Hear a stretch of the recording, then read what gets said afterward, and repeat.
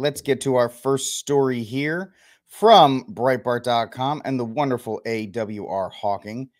So we have this headline, not great. Judge denies preliminary injunction against ATF pistol brace rule. We thought that we were kind of waiting for SCOTUS at this point, but nope, this thing is still being worked out in different courts, different lawsuits, and so forth, which means, our hopeful, which we are all hopeful based on Bruin and Heller and the recent decisions by the court to come down and smack the ATF, is we're just going to have to wait a little bit longer for that to take place, because Judge Daniel A. Hovland has decided that the ATF is right and the ATF is all good. Now, it is important, or it is not important, depending on how you want to look at it, that this is a George W. Bush appointed judge, because those George W. Bush judges ain't great on a lot of levels. But let's take a look at this. AWR Hawkins at Breitbart.com. September 12, 2023, the North Dakota District Judge Daniel L. Hovland, a George W. Bush appointee, denied the Firearms Regulatory Accountability Coalition, or FRAC, in their motion for a preliminary injunction against the ATF's pistol brace stabilizer rule, which is completely unconstitutional. It is a violation of the Second Amendment and the 44 state constitutions, which have a right to keep and bear arms inside their amendment, because if you don't know, the pistol brace came out in 2012, around that time, and ATF signed off on it. Said, yep, it's fine. It's not a brace. Don't worry about it. They even, I remember the first company that did it, they actually included the letter from the ATF in every box just to be like, no, it's okay. It's actually legit. Then it passed this was under Obama, passed muster under Obama, and then it was still fine under Trump. And then, of course, all of a sudden, Joey B gets in there. He unleashes the ATF. Now they come out with these rules, and now they're trying to make millions upon millions of people felons for no good reason. Same with the forced trigger resets. And, of course, Trump with the bump stocks and so forth, going after and picking away your right to keep and bear arms. So FRAC was joined by 25 states in bringing the suit, contending that the ATF's final rule on stabilizer braces, quote, and the ATF's interim guidance violates the Administrative Procedure Act. In case you don't know what the Administrative Procedure Act is, yes, Henry, I am using Wikipedia. Yeah, Wikipedia? Using Wikipedia as your source of information. What can I say, bud? I'm sorry. But essentially, it's a statute that governs the way in which the administrative agencies, ATF, FBI, Bureau of Land Management, for the feds, may propose and establish regulations, and it grants the U.S. federal courts oversight over all agency actions. So pretty much it's a blank check to allow the feds to do whatever they want. Of course, it came out in 1946. Not a shock. Everybody was still dealing with the aftermaths of World War II and so forth. And, I've been dealing with FDR for 400 years, and people were okay with the administrative state. And not that it wouldn't happen today. The ATF's final rule was proposed January 31st, 2023, and went into full effect on June 1st, 2023. Breitbart News reported that the proposed rule was accompanied by the statement from the ATF, which said, quote, the rule is effective the date published in the Federal Register. Any weapons with, quote unquote, stabilizer braces or similar attachments that constitutes rifles under the NFA, the National Firearms Act, which I think is completely unconstitutional, must be registered no later than 120 days after date of publication in the Federal Register, or short barrel removed and a 16-inch or longer rifle barrel attached to the firearm, or permanently remove or dispose of or alter the stabilizing brace such it cannot be reattached, or the firearm is turned into your local ATF office, which I am not doing any of those if I had a pistol brace. In his decision, Judge Hovland noted the plaintiffs attacked the final rule on several grounds. 1, the final rule exceeds the ATF's statutory authority. 2, that the factors adopted by the final rule and otherwise unlawful. And 3, that the adjudications are unlawful and confirm the final rule is arbitrary. These are all completely and utterly valid points. But this is what happens when you are existing in a system where you are relying on courts to decide your fate. Yes, we have some good ones. Fifth Circuit down here and some other ones up there. Then you get these guys who are just like, no, because they like the federal government's authority and they seek to keep it.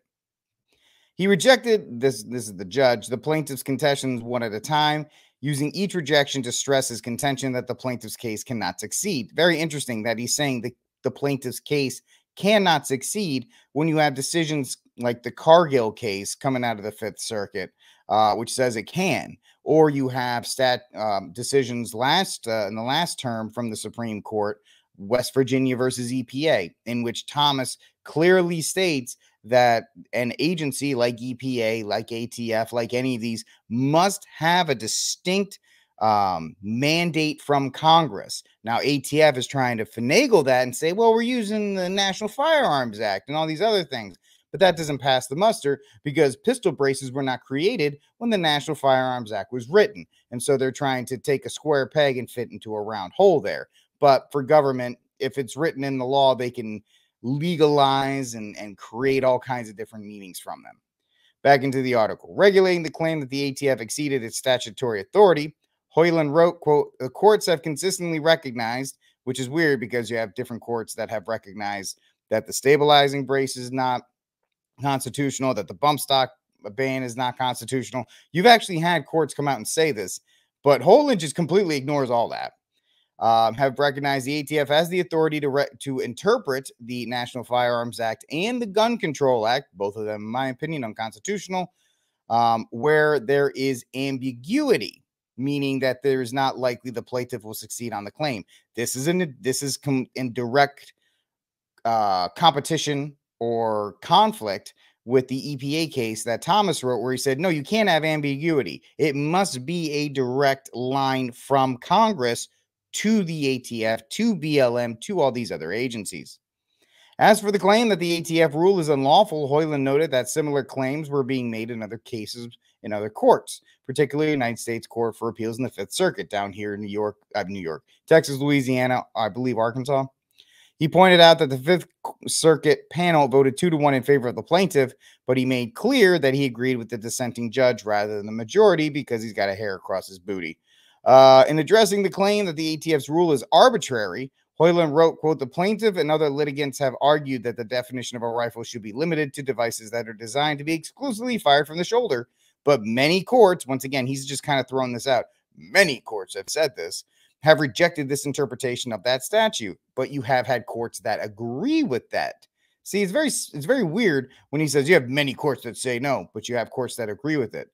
So you can't be subjective. This sounds like, and I'm a guy, I got a 140 on the LSAT practice test, so I know what I'm talking about here. He's being very personable. He's not actually using legal reasoning. He's using very subjective feelings. Well, courts have said no. Any lawyer worth their salt would say, but courts have said yes. So what are you basing your decision on?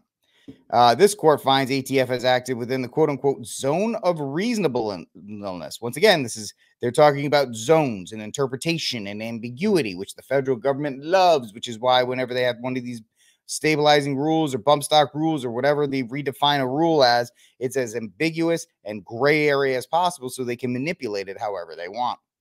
And the plaintiffs had not met their burden of demonstrating that the regulation is arbitrary and capricious, which is, turning 40 million people into felons overnight is a pretty capricious ruling. Hoyland also denied the motion for preliminary injunction against the ATF rule for numerous reasons, one of which was his opinion that the final rule is quote-unquote interpretive and therefore not subject to the same requirement as legislative rules.